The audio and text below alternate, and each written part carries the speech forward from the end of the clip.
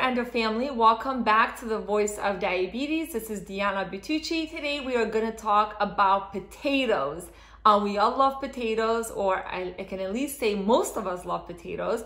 They're a fabulous source of nutrients and they have a lot of fiber. So we know that they are healthy for us. But today what we're going to do is find out which one is the best option for diabetics and which one is the best option in general. So let's get started. I am taking a medium-sized white potato against a medium-sized sweet potatoes. So this way we know that we're getting all the proper facts and we're comparing the two accurately. So on this chart here that I have placed, I have the white potato and I have the sweet potato. So the white potato has 130 calories and the sweet potato has 90 calories, as you can see. The carbohydrates, and we know carbohydrates are very important when we're talking about diabetics or just in general, because we know carbohydrates turn into sugar, which I am going to discuss in further detail in another video. We want less carbs. The less carbohydrates in any food product, the better it is. That means the less sugar we're putting into our bodies. So the white potato has 29 grams of carbs and the sweet potato has 24 grams of carbs. Sugar content, yes, the white potato has less sugar, 2 grams, whereas the sweet potato has 7 grams. But remember, we're also focusing a lot on the carbohydrates because the carbohydrates will include the sugar added as well, which I am going to discuss in further length in a different video. The fiber content is also very important. We know that fiber is very essential and very beneficial. The more fiber there is in a food product, the better it is, and especially with when we're talking about diabetes, in delaying the absorption of glucose, which I will discuss further.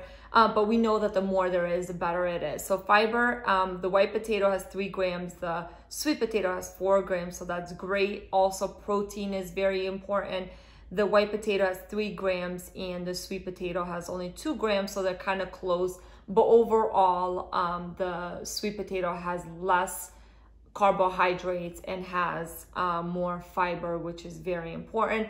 Although it does have more sugar, those two kind of outweigh the sugar content. I want to talk a little bit about vitamins and minerals. As I mentioned earlier, potatoes in general are a very good source of our nutrients and our vitamins and minerals. So let's compare that as well to see which one is the best option.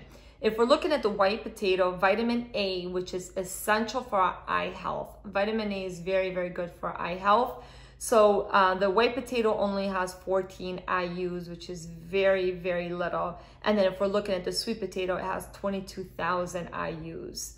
And then if we're looking at the vitamin C, and we know vitamin C is good for our immune system. I think during COVID-19, we all learned how important it is to have a strong immune system. A lot of people were taking different supplements, trying to build the immunity, and we know that vitamin C is very good for building our immune system. So vitamin C for the white potato is 17.4 milligrams, whereas vitamin C for the sweet potato is 22 milligrams. So that is pretty good.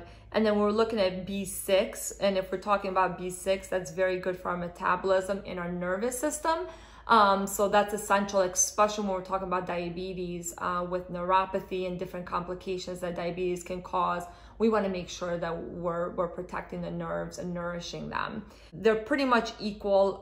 Both the white potato and the sweet potato have 0.3 milligrams of B6. Now, if we're looking at our minerals, and we know that minerals are important when we're talking about potassium and magnesium. They're good at regulating blood pressure. They're good cardiac minerals that also help the heart with the contractility. But we know that they're very important essentially for the heart and for blood pressure and maintaining things and keeping things stable. So if we're looking at potassium, for the white potato has 750 milligrams, whereas the potassium for the sweet potato is 542 milligrams. So they're not far off. Although sometimes if we're talking about patients with kidney disease who are, they're restricted to how much potassium they can intake, this is also good to note that the sweet potato does have less potassium. And then the magnesium is 37 milligrams for the white potato, and the magnesium is 31 milligrams for the sweet potato. There's calcium in the sweet potato and there's no calcium in the white potato. calcium is 43 milligrams, and that is very good. We know that calcium is very good for maintaining healthy bones. So we want to make sure, especially if we're talking about, the younger adults or the adolescent age group who are still growing and their bones are still, developing and getting stronger, we need calcium, which is why, another reason why we say milk is good for children who are growing up. But sweet potato is good for us as well, because we still want to make sure we're keeping our bones healthy and preventing osteoporosis. Manganese also, which is not found in white potato, is found in the sweet potato as 0.57 milligrams. The manganese is very important for wound healing, and unfortunately diabetics, especially those who are uncontrolled, have a harder time with wound healing. So this is something, if you have an ulcer or anything like that you're working on, or even if you cut yourself accidentally while you're cutting a cucumber or something like that, diabetics have a harder time healing versus a non-diabetic. So the sweet potato has manganese, which also helps in wound healing and metabolism in general. In conclusion, guys, sweet potato has 400% of your daily requirement of vitamin A. They also have more vitamin C. They have fewer calories. They have lower carbohydrates, even though they do have a little bit more sugar than the white potato does.